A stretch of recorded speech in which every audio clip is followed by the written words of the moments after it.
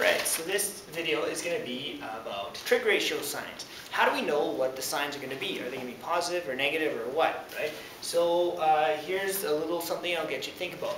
We remember this. So katoa. This is the basis of our ratios, and you remember what those mean. So let's look at this here. We can have angles in any of the four quadrants, right? We can have, they could be on the line too, right? But that's a special case.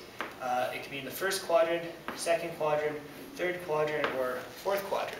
Now, we're going to look at what the properties are of each quadrant, but we're going to make it plain as day, clear as day, whatever. Okay, so here's our, we'll just pretend this is our unit circle. Not bad, okay? So let's take a quadrant 1 angle. I'll just pick this one here. Okay? First thing we need to realize, we're dealing with radius, and we're dealing with a distance of x and a height of y. Now, using our common sense, which we've practiced from beforehand, we'll connect this to stuff we've done before.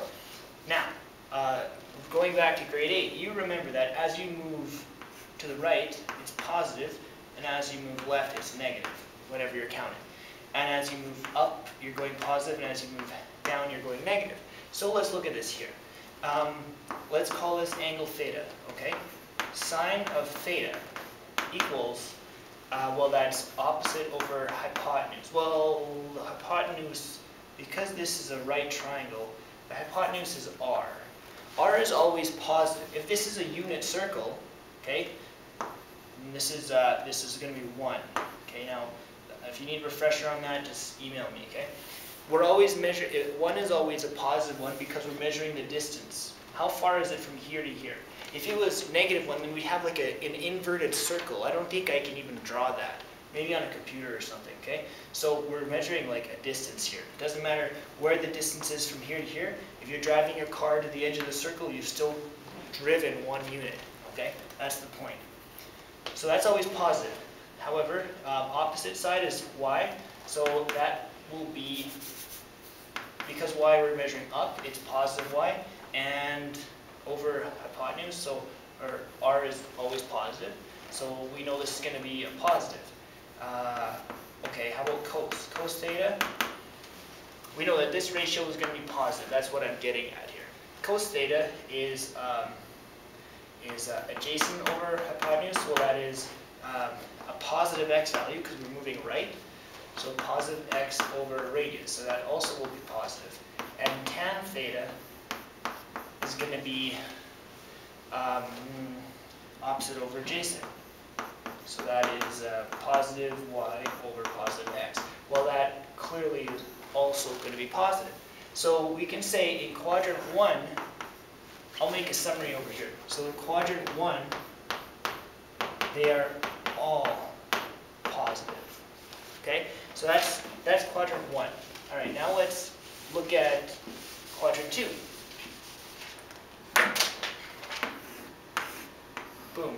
Okay, and just any angle, theta again. So we have a positive y. However, this time here we're going back negative x units, negative x, and then our radius is 1. Okay, so in this case, sine theta. So we're dealing with quadrant 2. Sine theta equals positive y over hypotenuse. So positive y over r. That's positive. Cos theta equals adjacent over hypotenuse, so it's negative x over r, so that's negative. Tan theta is opposite over adjacent again, so positive y over negative x, positive y, negative x, which is going to be negative. So which ones are positive in quadrant 2? Just the sine function, okay? So in quadrant 2, just sine function. Okay? That's the idea though, because we're measuring in negative distance here. Alright, quadrant 3. I shouldn't have erased all that, I could save some time. Suppose, there we are. Okay?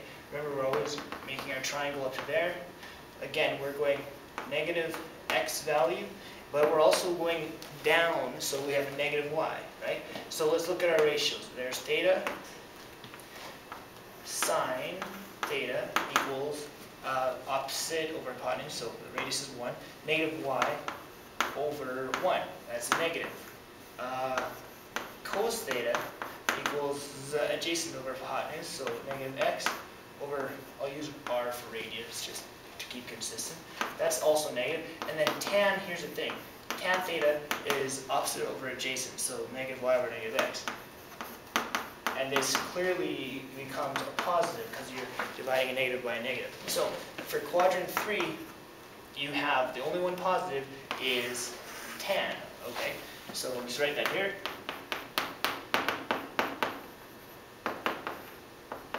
Okay, so it's the only one that's positive. It's kind of little shortcuts here. I'll save some time here. There. It only took me 3 times to realize I could save some time here. Okay. That's how you know it's early. Alright, so we'll clean this up again. And let's do this last one. Quadrant 4. Okay, there's our, we're down, so it's negative y, but we're going positive x distance this time. There's our angle. So sine is negative y over r, so that's a negative.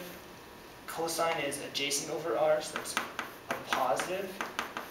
And tan is opposite over adjacent, so that's positive. That's a negative. Okay, so in quadrant 4 for an angle, the only ratio that's going to be positive is cos. Let me just put that here. Quadrant 4 cosine is positive. Okay, now I'm going to just clear this up a bit. Just get rid of this. Okay, our summary. Quadrant 1. Here's our quadrants again. 1, 2, 3, and 4. So this leads us to a nice little handy trick. And if we want to know what are the signs going to be of the ratios, the trig ratios for any any of the triangles in any of the the unit circle here. Why did I do that? We found out that in quadrant 1 it was all. Okay, so watch these letters here. Quadrant 2 it was sine. Quadrant 3 it was tan. Okay. And quadrant 4 it was cosine. Okay. Now this you can remember with one rule. It's called the cast rule. I mean, that's how I learned it. You could have another acronym for this, but if you have an angle here, the only ratio that will be positive is cosine. If your angle's here, all of the ratios will be positive. If your angle's up here, your only ratio that's positive is sine, and if your angle's down in this quadrant, then your only ratio is positive is tangent. Cast, C-A-S-T, C-A-S-T, C-A-S-T. Start here. Don't forget.